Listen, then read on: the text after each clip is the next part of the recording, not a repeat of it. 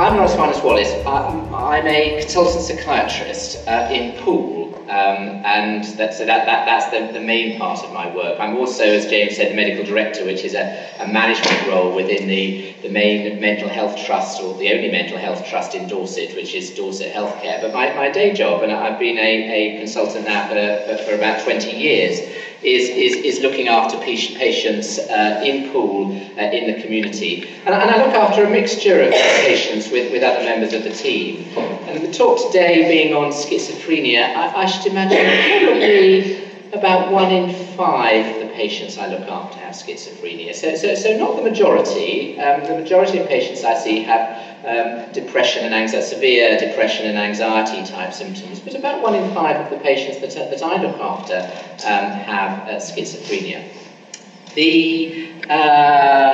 If when I'm going through the talk there's something that you absolutely want to stop me on and say, well, that's rubbish and I disagree with that and it's outrageous, you can stop me, but probably otherwise there'll be plenty of time for questions at the end, and I'm happy to take any questions on schizophrenia and more broadly.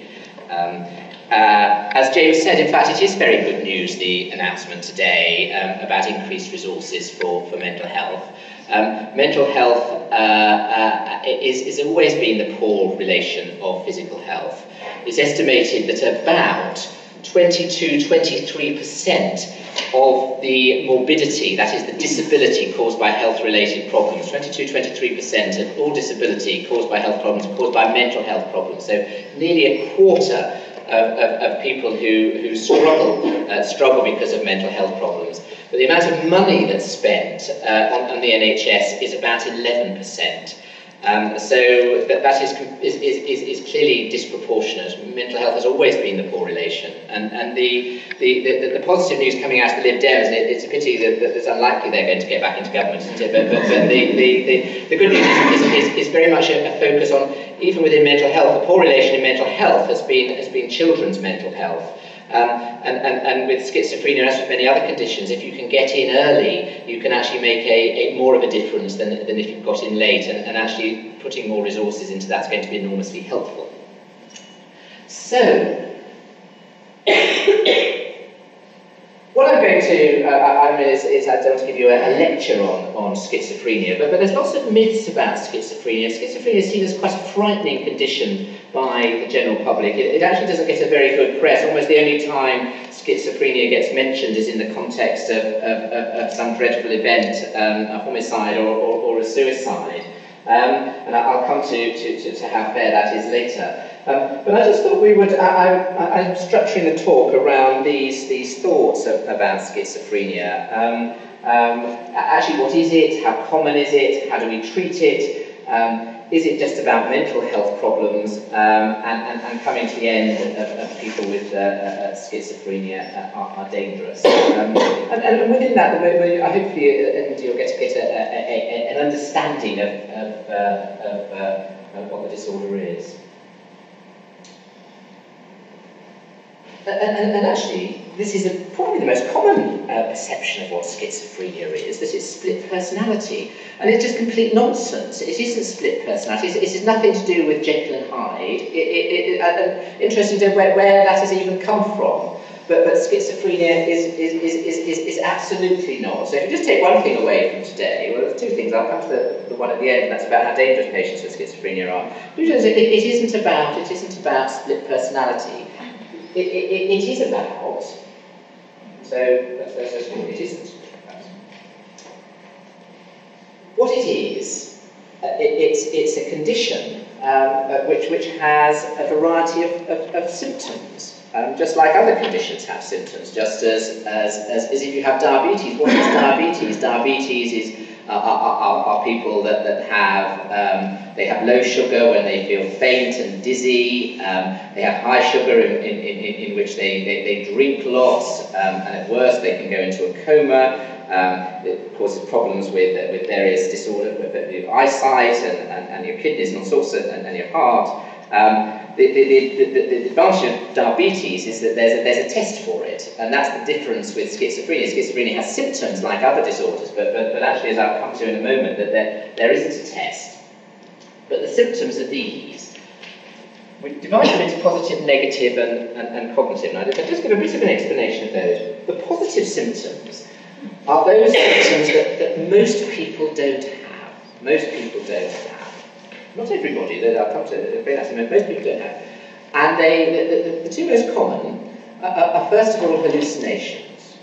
A hallucination is when you perceive something that is not real. So you hear a voice and there's nobody there. You see something when there's nobody there. So you have a perception, and it's largely about voices, but not always. They can be seeing things as well. There's a perception when there's no stimulus, is the definition. And most people don't have that. The second positive symptom that most people don't have are delusions. A delusion is a false, fixed and unshakable belief that isn't true. And so the most common, the simplest delusion is that I could believe that I was being, I'd had a transmitter inserted into my brain from a Martian, and that was transmitting information out. And so most people would think that wasn't true. And if I really believed it, that would be a delusion. But it becomes a bit more tricky when you actually think, well, what about if I thought I was being followed by MI5 and they were tracking me?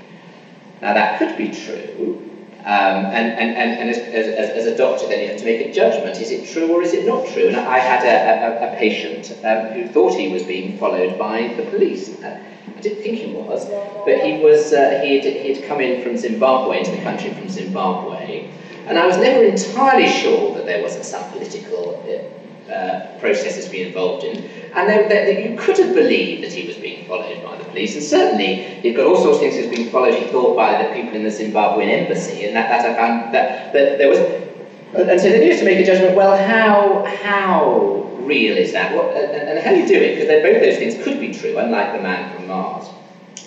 You then start having to say, well, what's your evidence? Why are you saying that?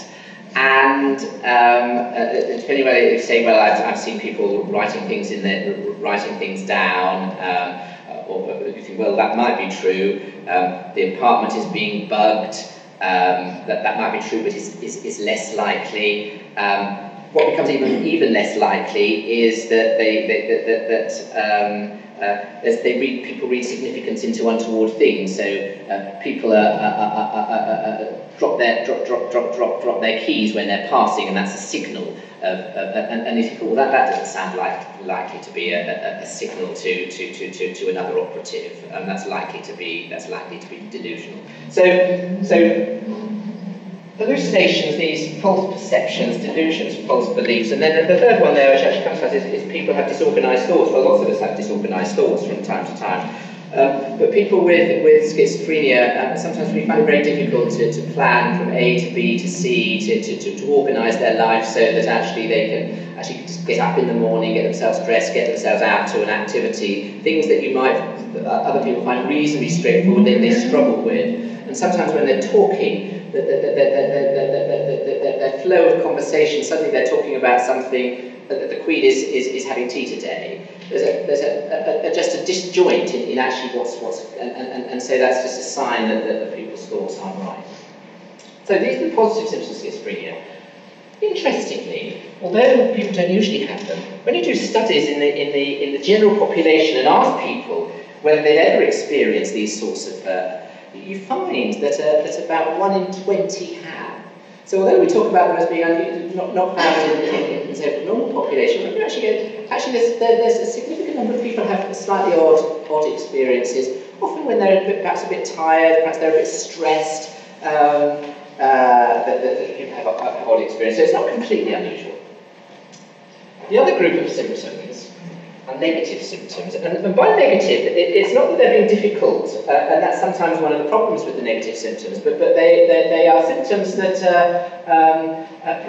reflect people not doing things that they would otherwise normally do. People struggle with looking after themselves properly. They're poor self-care. They withdraw from social activities. They lack motivation. Even their emotions are lacking. They don't get either very upset or very cheerful. A sort of a blunting and a sort of closing in of how people are. And very interestingly, when you talk to relatives of patients with schizophrenia, it's these symptoms that are actually much more difficult to cope with, because people do cope with when their nearest and dearest have these delusions and hallucinations, because they recognise them as being ill. They think, oh God, the poor person is really, really troublesome if they're hearing a voice in their head all the time. But actually somebody doesn't want to get up in the morning. Well, is that illness or is that laziness? And so the difficulty that relatives of people with schizophrenia have is often related to the negative symptoms.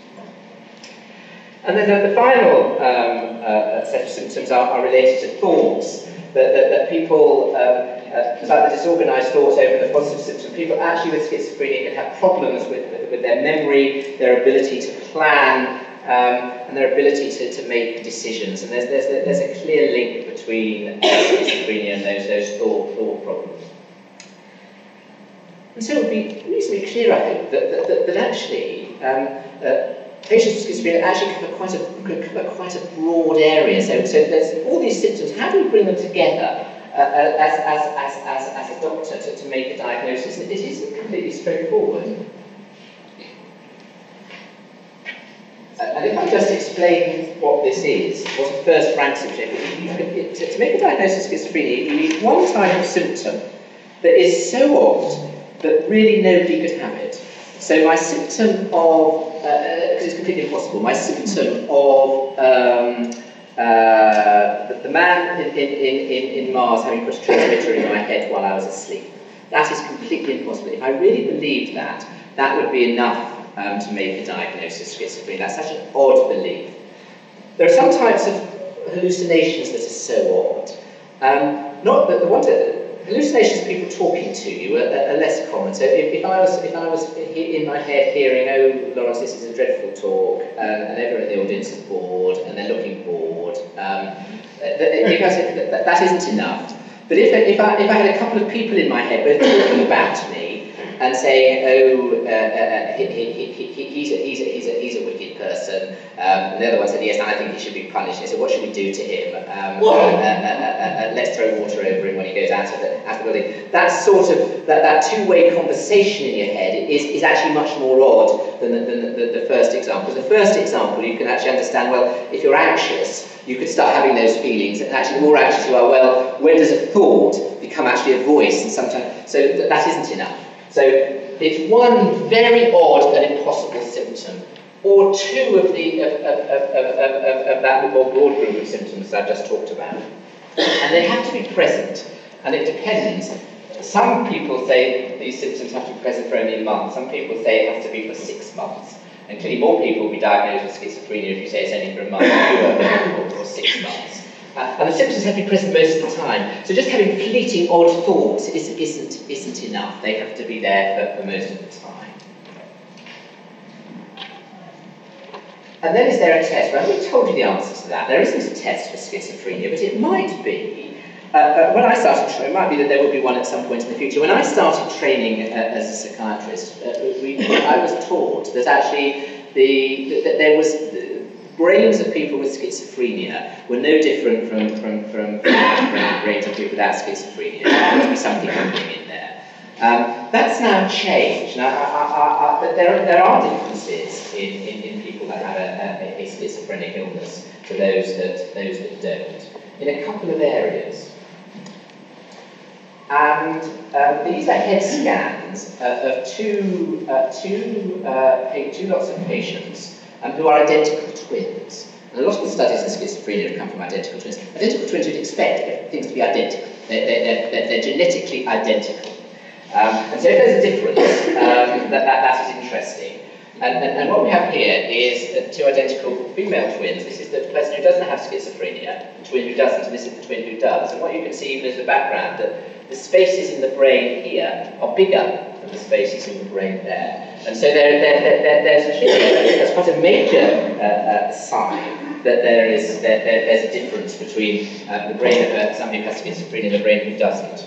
And exactly the same is being shown with a man here the spaces in the brain of the well twin are smaller than the spaces in the brain with the unwell twin. And looking into slightly more detail into that, now we're not going to be able to see all of this, but actually, where in the brain is there a problem? The area of the brain which has a problem with schizophrenia is right in the middle of the brain, the areas that deal with our emotions, called the hippocampus. And this is your brain section. It's right there in the middle of the brain is the hippocampus. And all I really wanted to show you here is the difference. This is a patient who is well, and this is their nerves in the brain, in quite an ordered pattern. And actually, this one actually is a brain of a patient with schizophrenia, and a very disordered pattern of the cell. So what I'm actually saying is that there is a difference that we can see both on scans, and that these are taken from patients who have died. When you actually look at the cell, there is a difference. But that doesn't mean that we're yet able to actually have any test. We can't do that blood sugar test that you have with diabetes, but there is something happening in the brain that we can see on a physical level of a difference with patients who have schizophrenia.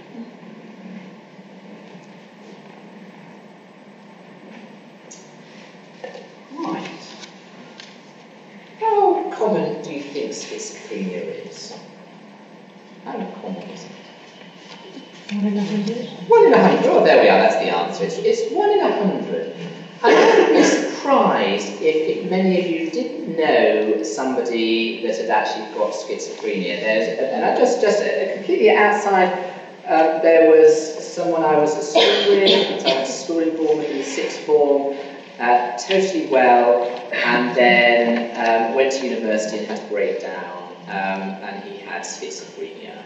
And that's just somebody that was in my class at school, and in the 6th form at Bournemouth School, there would be about 150 people in each year, so you'd expect at least one. And then when I went to university, there were only 6 of us at the college I was at, and actually one of them actually had a breakdown and developed schizophrenia. So this is something that you're very likely to come across the knowledge of someone that has schizophrenia. And the great difficulty people with schizophrenia is that then because of the social withdrawal, because of the stigma, they then sort of lose contact with the friends that they would have had normally, and it becomes much more difficult. So don't then see what happens to these individuals. But it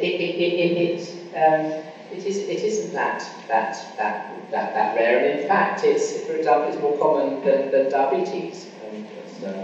More common insulin-dependent diabetes.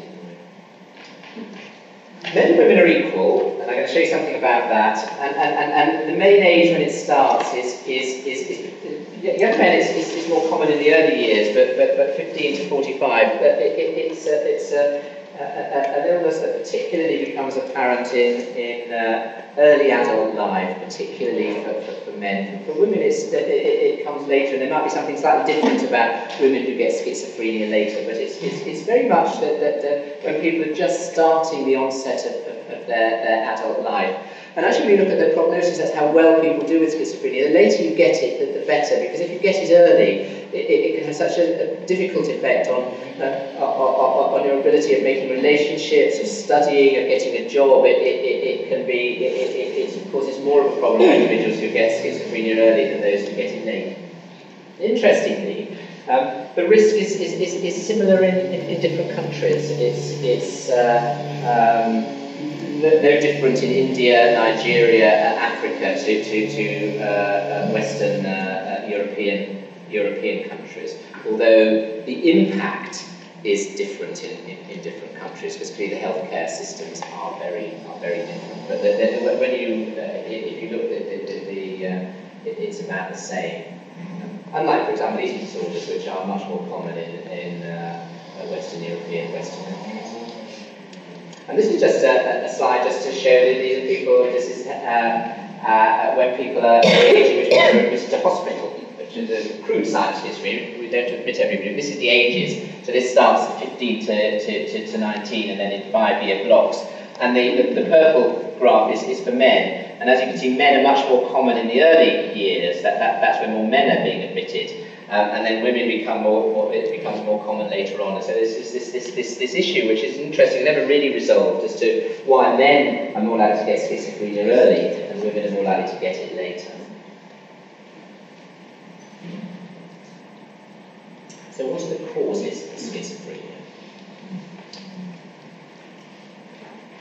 There is a genetic cause, without any doubt. And again, when I started training, they were very exciting. They started finding genes for schizophrenia, found genes for schizophrenia, very exciting. And could you then treat it? In fact, they found lots of genes for schizophrenia now. And actually, what we know is that there isn't just one single gene. It's lots of genes. But actually, if you look at your chance of getting schizophrenia, it very much depends on how closely you are related to somebody. If you have an identical, so this is the general population, which proposed just about 1%. So if you take 1%, if you're an identical twin, your identical twin has schizophrenia, it's about 50%.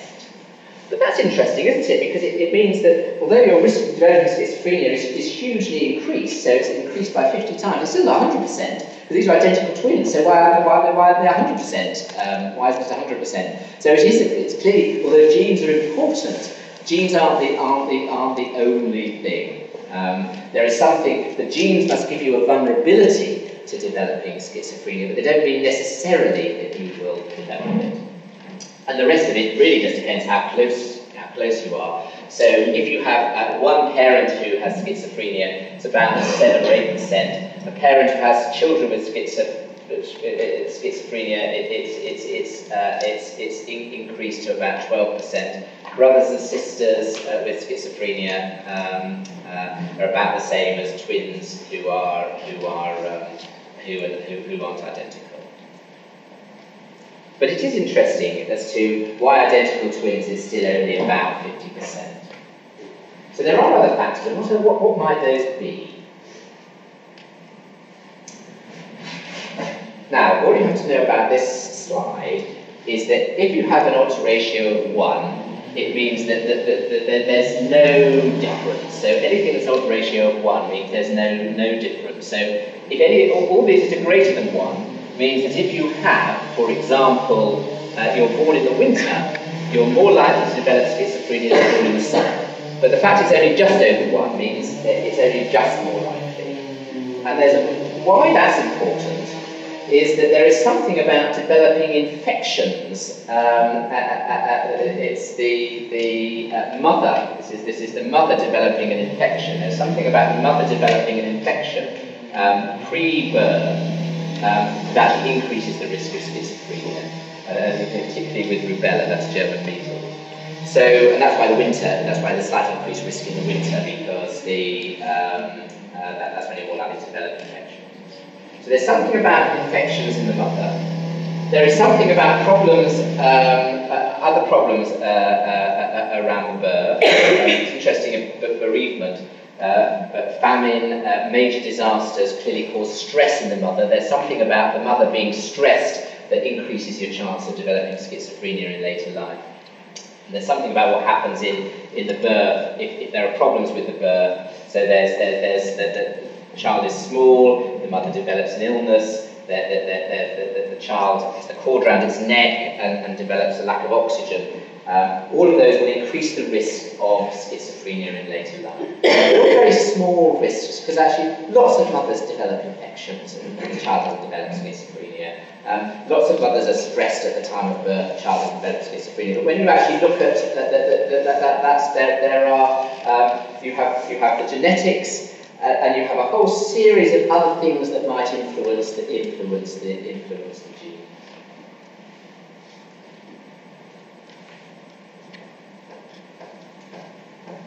The one biggest thing that you can do to stop yourself from developing schizophrenia is not to take drugs. This is studies that come from Sweden. In Sweden, they still have national service, so all young people enter the army, and part of entering the army they're all asked about how much cannabis they consume. And this is the number of reported use of cannabis in the previous month.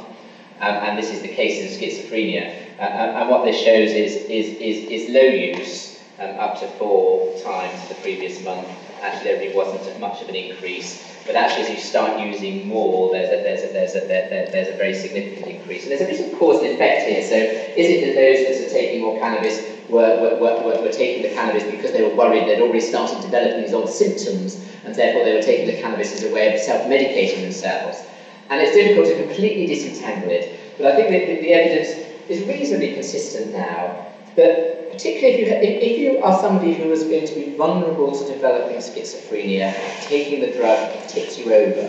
So if we go back to our identical twins, our 2 identical twins, one has got schizophrenia and one hasn't. If the one that had taken the drugs, that actually might have been a factor that tipped them over into schizophrenia. If the one that didn't, even though they were vulnerable, they didn't have that stress that was actually happening in their life that tipped them over the edge into schizophrenia. And so I see lots of young people in my clinic actually who take drugs, and they do sometimes say to me, well, lots of people take drugs, and that's true. And most of them don't develop schizophrenia, otherwise the clinic would be completely full. But for some people, taking drugs, if they were vulnerable to developing schizophrenia or psychotic illness, they are just vulnerable, and the drugs in them actually has a much more devastating effect than the drugs in others. And cannabis use is one of them. But the other drugs, cannabis is the one that's most studied. Many of the other drugs, particularly amphetamine type drugs, have the same sort of effect in actually causing schizophrenia.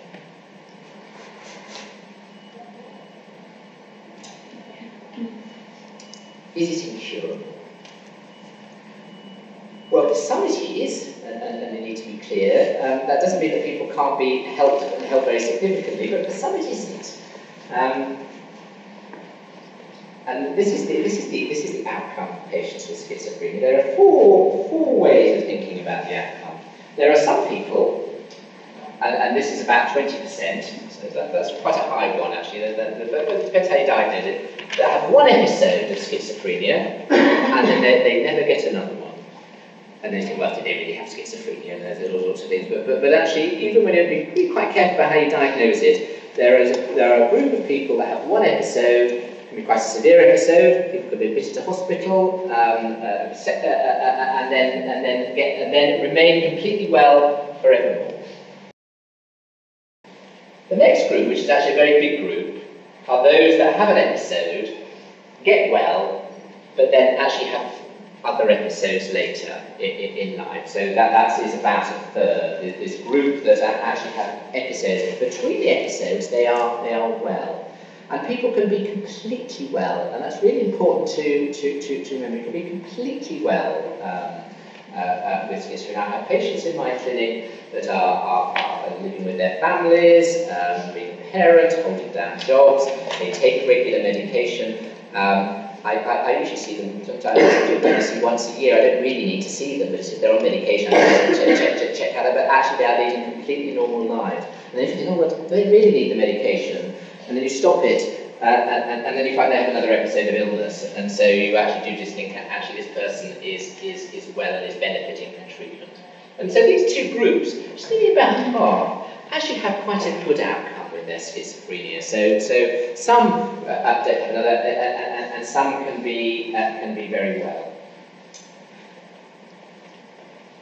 There is another group that actually have an episode, and they never completely get back to normal. And then they have another episode, and they never completely get back to normal. So the two examples of the people that I know with schizophrenia, they got ill in their late teens, and they never got back to being able to do what they would have been hoping to do. So my colleague that was the medical student with me never actually got back. He tried to come back, but never actually got back to medical school. So that there is this problem, and the main problem is those thought problems that never quite getting the ability to, memory problems, the ability to plan and retain information remains a problem, or positive symptoms remain a problem, or the negative symptoms remain a problem. And then there's a final group, which is another quite a significant, about a third, that actually really remain unwell whatever you do. And so they have, their episodes get worse and worse, and they don't get better. Not to say they can't lead satisfactory lives and do lots of things, but actually they remain unwell. And each episode they have, they get a bit more unwell.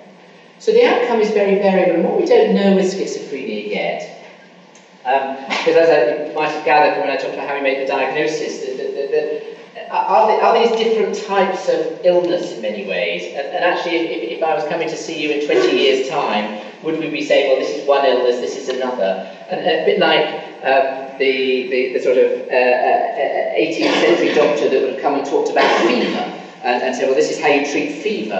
And fever clearly has lots of different outcomes, because we know fever has lots of different causes.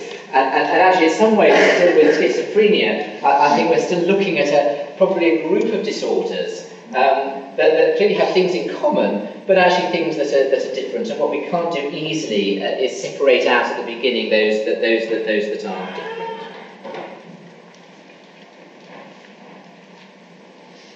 Now, this is a big issue, and that is this great worry that people have about the treatment. So you've got this disorder, and people have quite negative views about having a diagnosis of schizophrenia, but what about the treatment?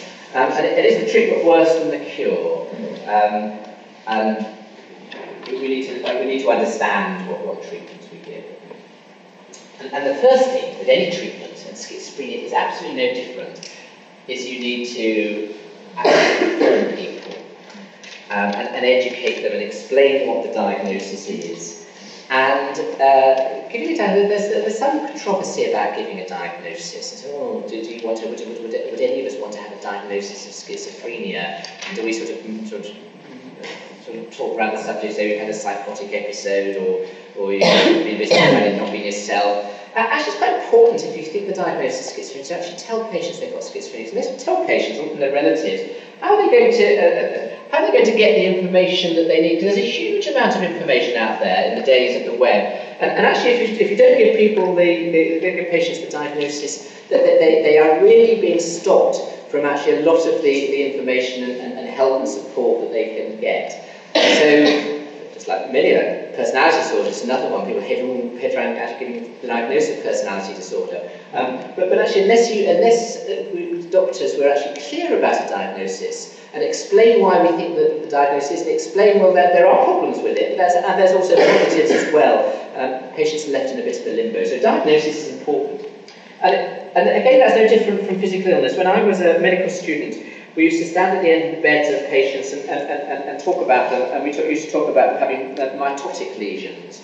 And what we meant by mitotic lesion was that they had cancer, because the cells are something wrong. And we don't do that anymore, because actually, if someone's got cancer, actually they need to know they've got cancer, and actually doctors talking in a code isn't helpful. And one thing also that we now do is actually when I write to a patient's GP, as I always do, actually the patient gets a copy of the letter, and in that letter it says what the diagnosis is, and that should never be. I have a couple of complaints from relatives who said they got this letter from the doctor and they had this diagnosis, and they were a surprise. It shouldn't be a surprise, because there should have been a discussion about it. So that education information is really important. And along the lines of what I've just been telling you now, but medication is really important for schizophrenia as well. And there are different types of, they're called antipsychotic drugs, and they've been around since about the 1950s, the older antipsychotic drugs, and then around the last 15 years there have been newer ones, which initially everyone called better. They're not better, they're probably about the same in effectiveness, they have different side effects. Come to side effects in a moment. And then some people have their medication by injection, and some people have it by tablets. There's no difference in how beneficial it is, whether it's by injection or by tablet.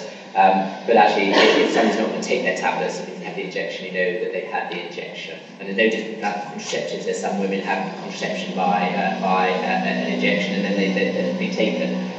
But actually, remember, if you take your tablets, remember to take tablets every day, it's very difficult. It's actually difficult. I don't know how many of you have to take tablets every day. Probably women more than men, and that's why the male contraceptive pills never really taken off, because nobody trusts men to take a tablet every day. I have to take tablets for blood pressure. The tablets I take, I'm pleased to say, don't have any side effects at all.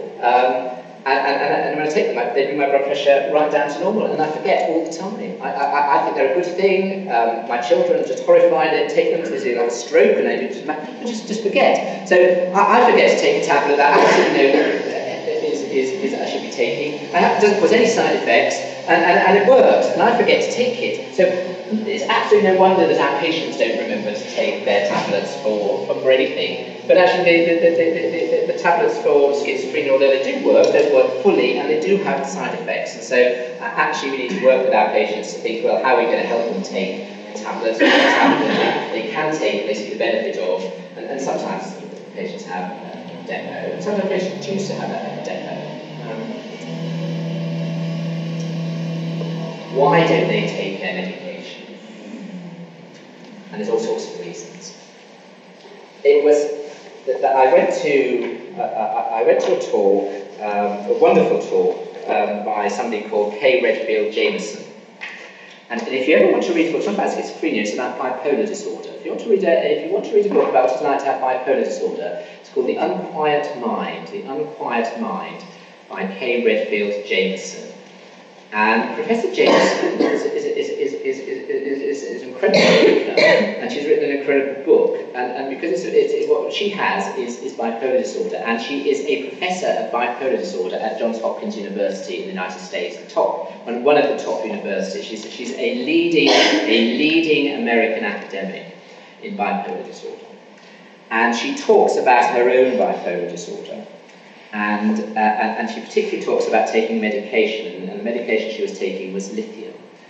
And lithium has side effects. She absolutely knows about the benefits of lithium, and I've heard her speak, and we put out slides that show lithium stops people killing themselves, it stops people having many breakdowns, it's not perfect, it has some side effects, but actually has huge benefit. And she describes in the book, and she describes when she talks, she gives talks about sitting with her psychiatrist. Remember, she's a psychiatrist, and the psychiatrist is talking to her about taking lithium, and she's saying, why is he talking about it? I'm not going to take it, I can't bear the side effects. But she wasn't brave enough. She wasn't brave enough to tell the psychiatrist she wasn't, so she just nodded and said yes. And so we absolutely, that there is this worry that people have, and it was just to be addicted, which thought she was having side effects. And the other thing is, she was talking about when she had relationships, she would have to hide the tablet, because if the tablets were in the medicine cabinet and somebody saw them, would they think she was mad, and how embarrassing it would be? And so there is this stigma of, oh, so you're on lithium, what's that for? And another problem with the medication for schizophrenia is that actually they're taking it for a long time, and so it's not you take your antibiotics and you get better after 5 days. You're actually talking about medication you're going to take for months and months, if not years and years, and who of us want to do that? And so there's this real there's a continuing battle of that patients have in their minds, and really working with our patients is what's the benefits and what's the side effects, and weighing up all the time as to where that balance is, and that has to be eventually an individual decision that the patients make.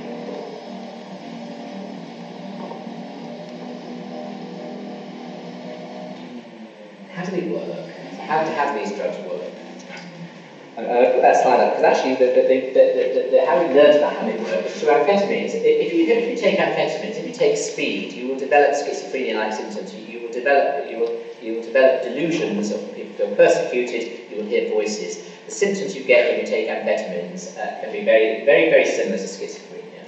And what amphetamines do is they release one of the chemicals in the brain, dopamine, and it's the release of dopamine that causes the symptoms. And the drugs that we use block the effects of the dopamine. And all the drugs that are effective for schizophrenia all block the use of dopamine. And so there's some suggestion that in schizophrenia there's this naturally occurring increased dopamine release. And that's what the drugs act to prevent. And the side effects are also linked, because actually, although you stop the psychotic symptoms by blocking the effect of dopamine, if you block the effect of dopamine, you also cause Parkinsonism, because Parkinsonism which is when you have the sort of shake and a shuffle, is caused by too little dopamine in the brain, and so the treatment for Parkinson's is to give people drugs that cause increased release of dopamine. So you can see how dopamine has effects. One part of the brain, too much dopamine causes psychotic symptoms. Another part of the brain, too little dopamine, causes these movement problems that you get. And getting that balance right is one of the problems that you have with all of the antipsychotic drugs. And this is just a rather complicated diagram to show this is a nerve which has dopamine. Dopamine chemically is released from the nerve into what we call the synapse, and what the drugs do is they block what's called the receptors. They block the receptors here, so the dopamine can still be released. It doesn't have any effect on the next nerve there because all these receptors are blocked. So that's how all the drugs work, and that's the cause of both how they work and it's the cause of their side effects.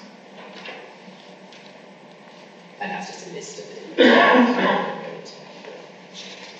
And how effective are they? Well, they're actually reasonably effective, but not perfectly effective. So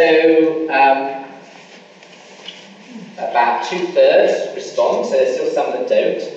They remain on medication. If they've responded, about 2/3 will remain well. If you didn't take the medication, about 2/3 would relapse. So what that tells you is that the medication works, but not for everybody.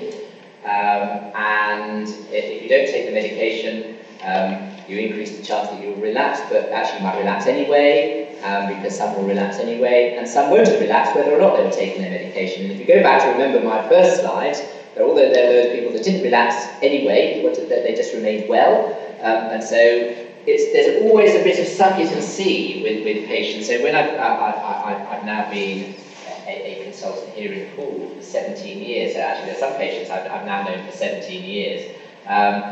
You know those that for whom medication is working, and you say, look, we've stopped your medication twice now. Each time you've got unwell within 3 months, so let's keep going. There's others that actually doesn't seem to make any difference one way or the other. So you say, well, let's stop it, and what we then need to do is make sure that we pick up your symptoms really early if you relapse. So medication isn't the whole answer, but it actually it's a helpful part of treatment. And these are the side effects. I've talked a bit about movement side effects. A real problem with almost all the medications, people put on weight. And none of us want to put on weight, and so that's an issue. There's no easy answer to it. Some of the medication causes people to be tired and sedated, and there's problems with causing diabetes and reduced fertility. But the biggest issue, probably for most people, because you can deal with sedation, is weight gain and movement side effects. And that's why people stop. And you have to balance up is, would you rather not have your voices, or would you rather be a stone and a half heavier? And those are difficult decisions that people have to make, and they aren't easy decisions.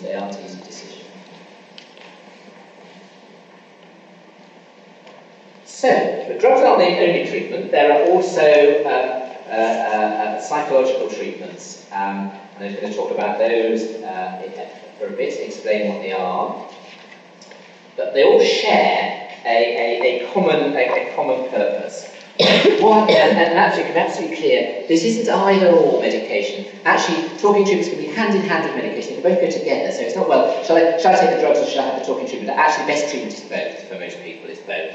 And part of what talking treatment is to work together in a sense of collaboration. That the doctors and nurses and other therapists and peer workers, you're working together. You have the same ends. Physical activity is important. Actually making sure that people continue to do social activities. They think about work and other skills.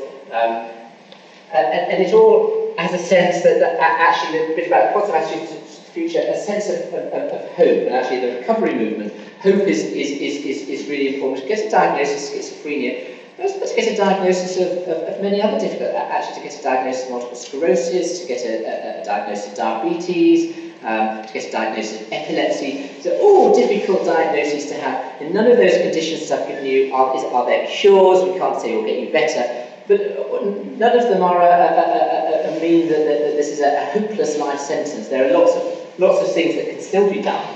And actually that's what with schizophrenia, we actually have to work with actually helping our patients understand that even with schizophrenia, although none of us want it, it's a short straw, that there's still many positive things that people can be doing to actually make sure they lead the lives they want to lead. We'll just talk about CBTs, cognitive behaviour therapy. These are just three broad principles, and it's going to be a very little description of one symptom. But one thing is to not see the psychotic symptoms of just being absolute sign of madness and being ill. That there's a continuum of normality and illness. And again, I gave you that example of voices in your head saying, oh, you're giving a crap talk. That is on that continuum between being well and being ill. And it's not all or nothing, and that can help in CBT. To accept CBT, you don't have to believe in schizophrenia or the different causes, or you can, what's important is actually what symptoms are you having, and how can we help you with the symptoms, and what difficulties are you having. Some people hear voices, and actually they don't mind us at all. They describe their voices as comforting. There's somebody in quiet moments chatting away, saying nice things or inconsequential things, it's just part of who they are. Others have people actually chatting away, saying actually horrible, denigrating things that are just painful to hear. One thing that I did, that's actually very interesting, is you can put headphones on that actually just are like hearing voices, and how enormously distracting it is to actually having this chatter going on when you're actually trying to think or trying to speak. So it depends what your symptoms mean to you, and that's an important bit about CBT. And if I just give you this is perhaps a good example to use in a university, particularly a university at the start of term, it's actually how somebody can develop a feeling of being got at. And so we start on this path that our students, in that typical age of schizophrenia, leaves home, goes to college, they go to college, it's actually stressful, they're going away from all their supports, their family and friends, they don't sleep properly, they might take drugs for the first time, and then they develop anxiety. They feel they're different, everyone else is having a lovely time, and they're having a horrid time, and there's something odd about them. Why aren't they making friends easily? And so when they're feeling odd, you start looking at ways of confirming that. If I just give you another example, I'm sorry to keep talking about me talking, but I can look around the audience and I can actually say that there's somebody in the corner that's closed their eyes, because that's more confirmation that I'm boring, that I'm no good. There's somebody else on their iPads. Now it could be that they're tweeting great talk, or it could be actually they're answering their email. So you can see exactly how ordinary things actually, depending if you're feeling stressed and unconfident, start taking on a particular meaning. You're walking down, you're coming out of your flat, and your new flatmate that you've only known for 2 weeks doesn't say good morning, how are you, just ignores you. You think, oh, there's something about me. You don't think, well, he's never very good in the morning, he didn't say good morning to his parents for the last 2 years. You make more of things as they are. You then come, that gets, you absolutely have a real sense that things are going wrong, that you're odd, that actually then people not only are misinterpreting normal events, but you start getting a sense of there's something very peculiar about me. If there's something peculiar about me, are there people then talking about me? Are they spreading rumours about me? Are people saying things so that nobody's going to like me? And people are spreading rumours about you, you then might feel threatened by that. And what this is, so a patient might come with this thing that they're being persecuted, they're being got at, they are seeing people talking about them, and you can then start taking it back and saying, well, let's try and understand this. Let's see if we can get some meaning out of this. And so that is a different approach. It's a cognitive approach to actually, okay, what I'll do is I'll give you some medication that actually might make it. The medication might well work. It's not either or. You have some medication, but also trying to get some understanding of how this type of symptom developed. With voices, there can be ways of, well, can we distinguish between the voices of people outside, friends and others, with the voices in your head? Is there a difference? Can we how can you distract yourself from the voices? When are the voices worse? When are they better? Can we actually look at making sure we do more things when they're better and fewer things when they're worse? So that is how we have a talking approach to both hallucinations and delusions. Does it work? These are a whole series of studies of CBT, the positive symptoms, negative symptoms, depression, and total symptoms. And actually these are studies, and this shows that actually by and large, patient symptoms improve with CBT.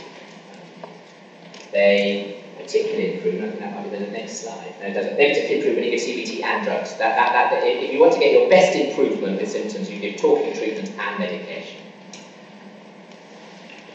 There's a real issue with families, because particularly with young men, they work with families, and what we know, there's something called expressed emotion, and this is work from about 30 years ago, of showing that patients with schizophrenia that came from families with high expressed emotion did badly. They got more symptoms, they had more relapses. Patients with families with low expressed emotion did well, with fewer symptoms. And what expressed emotion is, very simply, is the Mediterranean of people getting very excited and shouting and laughing and lots. That's expressed emotion. People that very much, parents and families that are very much in your face, compared with a sort of stiff upper lip, don't talk about anything, everything's under the carpet. The British stiff upper lip, everything under the carpet was better for patients with schizophrenia. And so if you had your family, and going back to my negative symptoms, who were screaming at their children, "Get up, you lazy so-and-so, you're 18, and when I was 18 I was out to work and I'm not looking after you all day." And I've been mother coming back screaming, the dishwasher hadn't been emptied, and the son hadn't got washed and shaved, as opposed to those that accepted that this was part of an illness. And so what the treatment there is, both is family work, actually helping patients and the families understand that actually if you've got schizophrenia, actually toning down the emotion is likely to be helpful. But secondly, actually what also did, if you separated the parents and the children, not so they moved out, but actually took them out of the house, and actually if it's using people going to a day centre and going out for about 35 minutes a week, actually was a really helpful intervention. And that's normal, of course, because actually young people aren't spending all day with their families. They just aren't. And it drives us all. My son has just gone to university this week, and so it's difficult when your children go to university. But in some ways, it's a bit of a relief, because actually it's been quite difficult at times. And actually just home all the time doing nothing, it would be very stressful. So actually getting patients out of the house, and doing things with other people is helpful. And again, family work and medication can absolutely go together. It's not unavoidable. And that shows that this is the people who relapse. So if you have any treatment, 70% of those relapsed. With just medication, 45% relapsed. With medication and family work, it's over a 6-month period, 20% relapse. So actually, again, showing medication and these talking and psychological interventions are best together. But there's things what people can do, and actually, when I was something I was asked to, what can people do for themselves? And one is actually how do people and their families spot the early signs of schizophrenia. And these, sometimes before voices become absolutely clear, or delusions, that people start sleeping not so well, they start developing anxiety. But before you get to a clear persecutory delusion, before I feel that people are talking about me, people start feeling just an anxiety that they can't quite pinpoint. They just know something's not quite right, but don't quite know what it is. And that is an early sign. And sometimes you know what it is, and I know that I'm being followed, I know I'm being talked about, but an early stage is a sense of it not being quite right. Personal hygiene at work are early signs. They could be early signs both of the development of schizophrenia in the first place, but also of a relapse. I've talked about drugs and alcohol. Very interesting. People take drugs and alcohol because it actually helps, they feel it helps, but it causes more problem in the long term. Patients with schizophrenia But 60% have a drug problem as well, and nearly a third have an alcohol problem. So drugs and alcohol are very common in schizophrenia. I've talked a bit about how to manage voices. Being with other people is helpful because it's distracting. Listening to music through earphones is helpful, and actually how you distinguish the voices, that people describe that as helpful. Smoking. Shocking. 40% of all tobacco smoked in the UK is smoked by people with severe mental illness. 40%, and in the States, half of all cigarettes are smoked by people with severe mental illness. Smoking is a real issue, and actually one of the parts of the stigma I think that we've had in psychiatry is that people would go into hospital not smoking, would start smoking, and actually even with that nurses we're talking about making our hospital smoke free, so we can't make smoke free because actually we're about patients that need to smoke. Well, there's actually more reason why patients with mental health problems need to smoke than patients with physical health problems need to smoke, and actually just as likely to die of their lung cancer they've got schizophrenia as if they haven't. And so the situation that actually all the public health work that's been done on smoking, we're now left with smoking is very much a disorder of severe mental illness. And we as professionals need to do much more in actually helping our patients stop smoking. Because to have nearly half of all the tobacco being smoked by people with severe mental illness is quite shocking.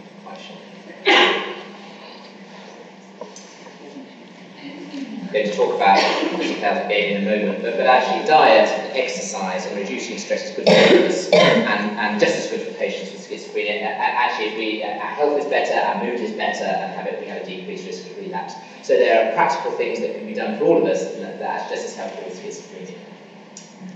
And my final thing I'm going to talk about before I get to the violence right at the end is, and clearly I don't think there's any cause of mental health problems, patients with schizophrenia die, on average, 25 years earlier than patients without. 25 years earlier. And why is that? And it is almost not because of suicide. There is an increased risk of suicide in patients with schizophrenia, but almost all that premature death is due to physical health problems. And as I've just shown you the figures for smoking, be no surprise that smoking is a real part of that. So smoking doesn't just cause lung cancer, it causes heart disease, strokes. Second issue of patients with schizophrenia is their diet, and that's why diet is important. They often have a poor diet. And we talked about obesity and poor diet linked with all the issues of getting diabetes, and all the issues of being overweight. And so that's the second big killer of patients with schizophrenia. And then there's all the lifestyle issues of actually exercise and doing the things that actually keep us fit and well. Patients with schizophrenia are much less likely to do exercise. So it's in some ways that we now in psychiatry is to be focusing just as much on our patients' physical health as their mental health, and their physical health that they're going to die from. And that's just the bigger obesity in patients with schizophrenia. And as you can see, the normal weight is under 20%. And the obese is over 40%, but over three quarters are overweight. And this is use of tobacco, and that's just interesting, use of tobacco is up in all conditions. This is the use of tobacco from the States, but actually patients with schizophrenia, you've got 70% of patients with schizophrenia smoking. They're also smoking in other disorders, but the schizophrenia is the one. And why? I talked about their lifestyle, I talked about medication, but actually another issue is poor access to health. Patients with schizophrenia don't necessarily go to their GPs, and actually there's a real stigma issue with accessing healthcare. I was just talking to the junior doctors in St Anne's, talking about if somebody gets ill, they ring up the hospital to arrange for the patient to be admitted. And they say that their response is a sigh on the end of the phone, and then the descriptions in Paula, we need to get them back to St Anne's as quickly as possible. Well, it's outrageous if there's a sign on the end of the phone. Why should a patient from St Anne's be any different from a patient being admitted anywhere else? Clearly they need to come back to St Anne's when they're well, but actually not as soon as possible. It should be no different if they come back to St Anne's any more than anybody else. So actually, even here today, the experience of patients with mental health there's a groan from physical health services. They're seen as difficult, and a sense that as soon as humanly possible, they'll get back to a psychiatric hospital, which clearly doesn't have the resources to look after physical health. And this was brought home to me in a very powerful way when I was a junior doctor in London. And I picked up that one of my patients, she was a 55-year-old lady, had pneumonia, baked-in pneumonia. She got a temperature, and when I listened to her chest, she got clear signs of pneumonia, and I arranged for her to be transferred to the medical ward for treatment. And she was, with the hospital I worked in, had patients, had psychiatric wards in the same hospital as the medical ward, so it actually wasn't that difficult. And then I went to see her the next day, and to my absolute horror, that she had no treatment started. She hadn't been given any antibiotics. She had just been moved from one ward to another, and I made a fuss, and she did start her treatment, but she died later that day of pneumonia, completely unnecessarily. And again, just a sense that because she had schizophrenia, that actually she was somehow less deserving of treatment. And quite a lot went on but that remained a real problem. So stigma, this issue about access to treatment remains an issue that then compounds the lifestyle and medication issues we've reached. And then the final issue is how dangerous patients with schizophrenia are. And there's absolutely no doubt that all of us will read articles of absolute outrage of someone being killed or harmed by somebody with schizophrenia, and then there'll be a report saying, oh, this patient had poor care and services are dreadful, and that probably happens 2 or 3 times a year, so it's not helpful. The chances of a patient with schizophrenia being involved in a violent, do the other way around. The chances of a patient with schizophrenia not being involved in a violent episode in the course of 1 year is 99.73%. So if you were worrying about the patient next door to you with schizophrenia, each year there would be less than 0.25% of that patient, on average, would be involved in violence. Not homicide, that's violence. So the vast majority of patients with individuals with schizophrenia aren't involved in violence. However, there is so who is involved in violence? Why do we get so caught up in this? Well, this is the risk factors for violence. And so if we want to protect the public from violence, what we should be doing is looking up young men who've been drinking. And it's young men who've been drinking that are perpetrators of the vast majority of violence in the UK, without any doubt, the vast majority. Young men who've been drinking, who've been violent before, and it is linked with low socio-economic status. Any of you can see the Riot Club might sort of question that, but it's young men drinking that are violent.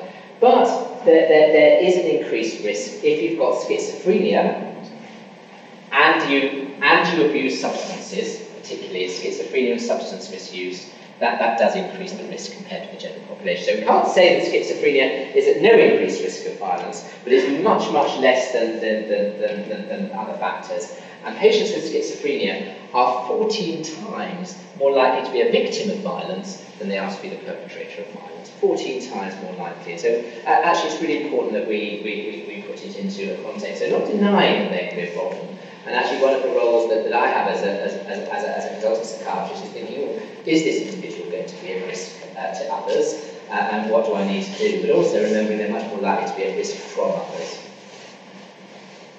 And this is the issue of violence. If there is no violence, this is an American study, so there are slightly different figures. But if somebody has got any mental illness, the prevalence of violence over a year was 7.3% of an individual. If you had schizophrenia, it doubled. if you had substance misuse, it was 5 times more likely. So patients using drugs or alcohol was 5 times more likely than the average. But actually, major mental disorder and substance misuse is a problem. And so when we see patients with schizophrenia, that's another reason to make sure we do our best to stop substance misuse being an issue. And so, I suppose what I hoped that you now know a bit more than you do about what schizophrenia is. You know that it isn't rare. There are lots that can be done. Treatment has benefits as well as problems. There are real issues about physical health problems in schizophrenia, and that we can't ignore the issue about violence and schizophrenia, but actually in the media it's hugely